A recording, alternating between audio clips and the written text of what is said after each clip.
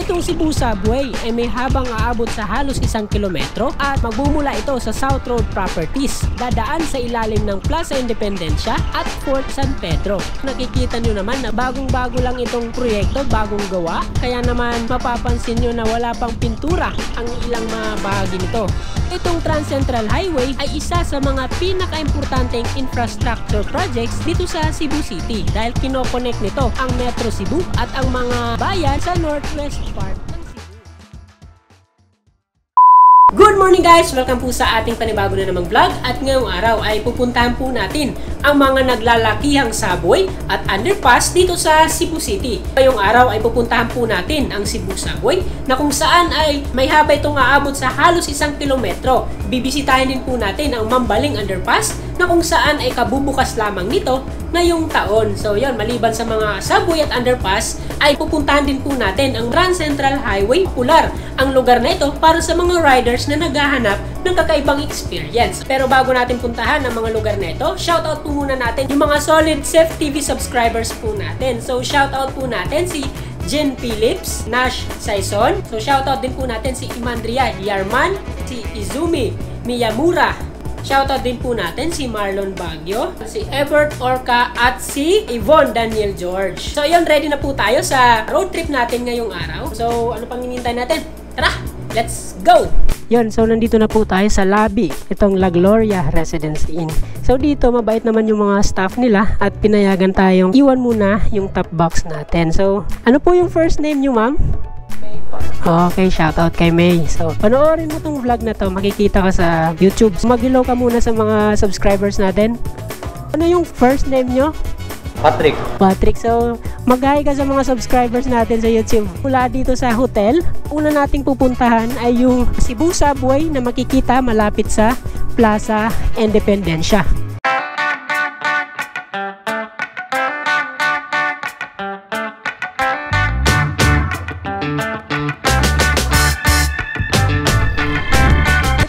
Nagtatanong kung ano yung pinakamagandang navigation app, yung mga isasuggest ko po sa inyo kung kayo ay nagbibiyahe sa mga malalaking lungsod kagaya na lang ng Cebu, Manila at Davao, nire-recommend ko pong gamitin si Waze kasi nga nasa 90% ang accuracy niya pagdating sa one-way, two-way na traffic flow. Minsan, nung ginamit ko si Google Maps ay talaga namang sumablay ako at muntik pa akong mahuli dahil nga sa doon ako pumasok sa one-way kung saan nga ako'y tinuro ni Google Maps. So nandito na po tayo sa Basilica del Menor de Santo Niño. Isa sa mga pinakadinarayong simbahan dito nga sa buong Visayas. Uliko po tayo dito. Sa ilalim po nitong Plaza Independencia ay yung subway.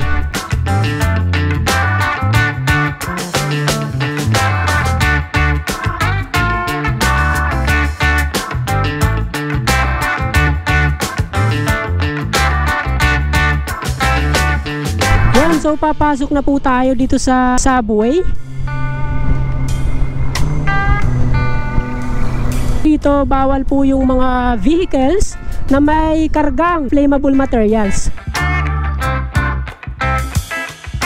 Itong Cebu Subway is the first of its kind subway in the Philippines. Tinatawag din itong South Road Properties Tunnel na kung saan ay kinokonect nitong subway ang SRP viaduct kung saan naman papunta sa SM Seaside City. So itong Cebu Subway ay may habang aabot sa halos 1 kilometro at magmumula ito sa South Road Properties. Dadaan sa ilalim ng Plaza Independencia at Fort San Pedro.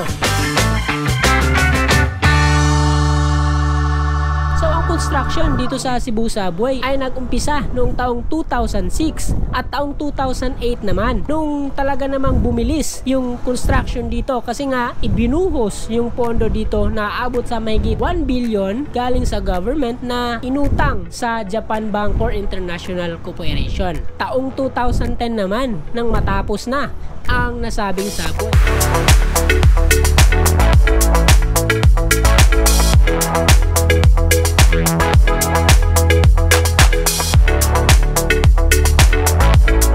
So nandito na po tayo sa Cebu South Coastal Road na kung saan ang way na ito ay papunta sa SRP. So nandito na po yung ginagawang bridge ng CCLEX.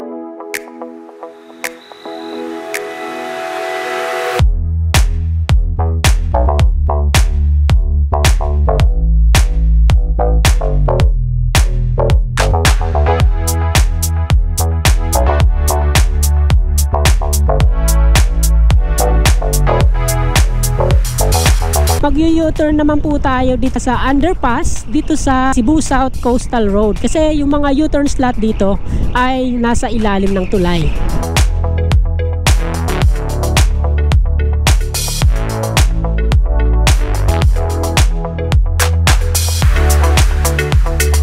Kita nyo naman yung traffic sa ibabaw ng tulay. Paano pa kaya kung wala itong underpass, diba? Di, matraffic din to pag asahan lang yung isang level ng kalsada.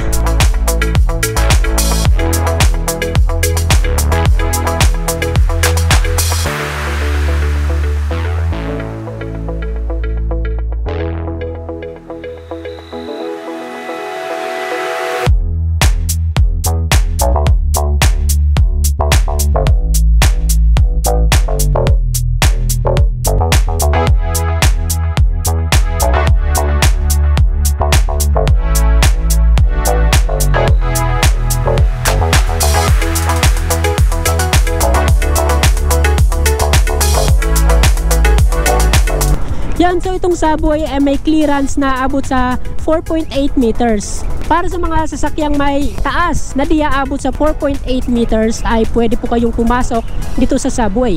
So itong subway ay may 4 lanes. Tig 2 lanes magkabilaan.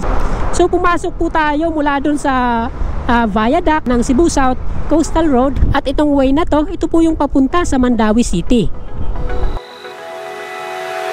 Pupuntahan naman po natin ang isa na namang underpass na kabubukas lang nitong taon mula dito sa Cebu Subway. Magta-travel lang naman tayo ng ilang minuto papunta sa Mambaling kung saan makikita itong underpass. So tara, let's go!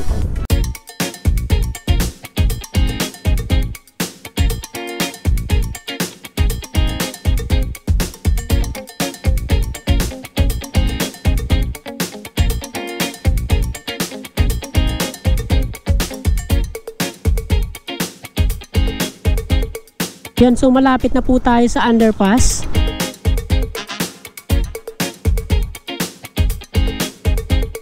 Yan, at matapos ang ilang minutong travel ay narating na rin natin itong Mambaling Underpass. Makikita nyo naman po na bagong-bago lang itong underpass. Wala pang pintura at kulang pa sa detalye. Dahil yan sa kabubukas lang nito sa publiko nitong taon lang. Itong underpass ay nagkakahalaga ng 700 million pesos at nakumpleto ang proyekto noong May 31, 2019. Nagumpisang gawin ang underpass na ito noong taong 2017.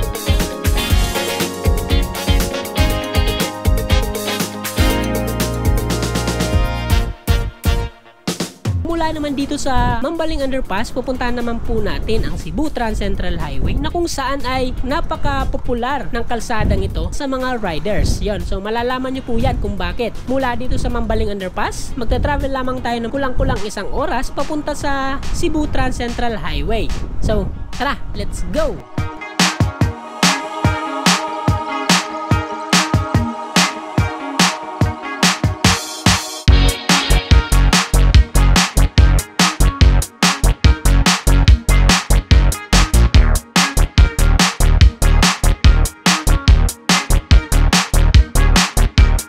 Nandito na po tayo sa Lahog, Cebu City na kung saan nag-uumpisa itong Cebu Trans-Central Highway. So itong highway nga pala ay may habang aabot sa 33 kilometers at nag-uumpisa ito dito sa Lahog, Cebu City papunta sa Barangay Prensa ng Balamban, Cebu.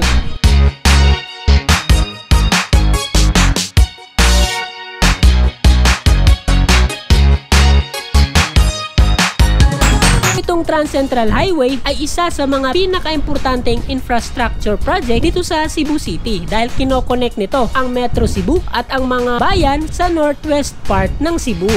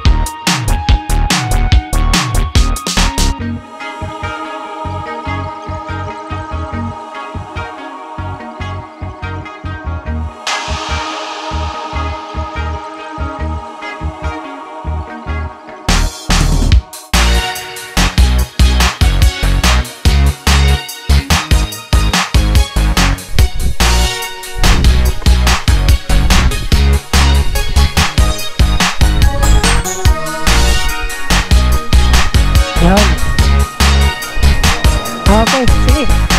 Ingat ha. Baka matumba.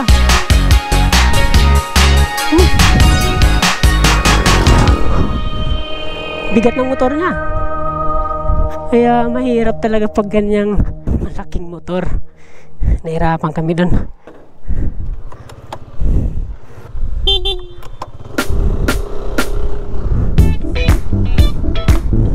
Yan, so makikita po natin naka-bayonet para iwas landslide.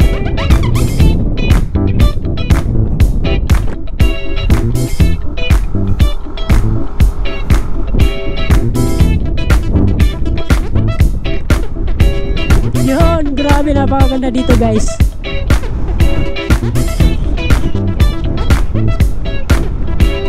Para tayong nasa Baguio. Maraming mga pine trees. Yun.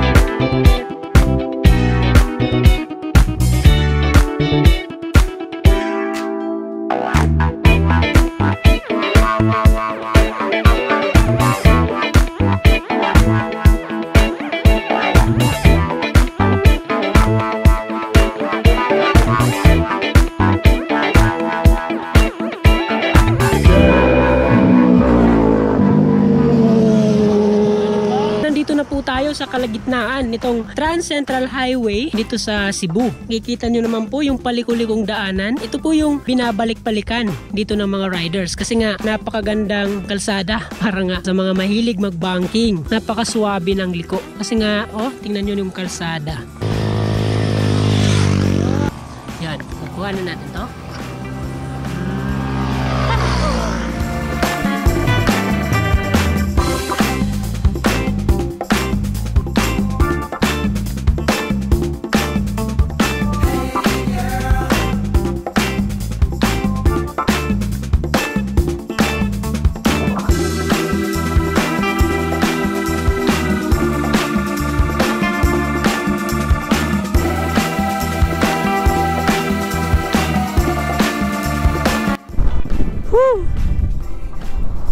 Yan, so nakita nyo naman kung gaano kaganda ito Trans Central Highway dito sa Cebu. Kaya naman dinarayo ito ng maraming riders kasi nga maganda yung paliko-liko, maayos ang kondisyon ng kalsada at syempre panalo ang makikitang view dito. Yung hangin naman dito ay medyo malamig kaya naman perfect para sa mga gustong tumambay dito.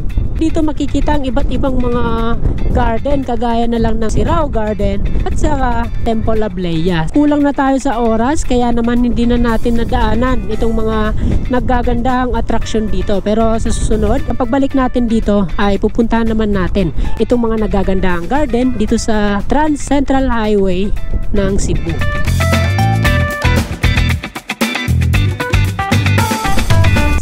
Guys, nakita na po natin ang mga naglalakihang subway at underpass dito sa Cebu City. At nabisita rin natin itong dinarayong lugar ng mga riders dito sa Balamban, Cebu. Yan, so stay tuned po para sa mga upcoming vlogs natin. Sa ngayon, yan lang po muna at samahan niyo po kami sa susunod pa naming mga vlogs. Huwag niyong kalimutang i-like at i-share itong video na to at mag-subscribe na rin sa aking YouTube channel. Maraming salamat po.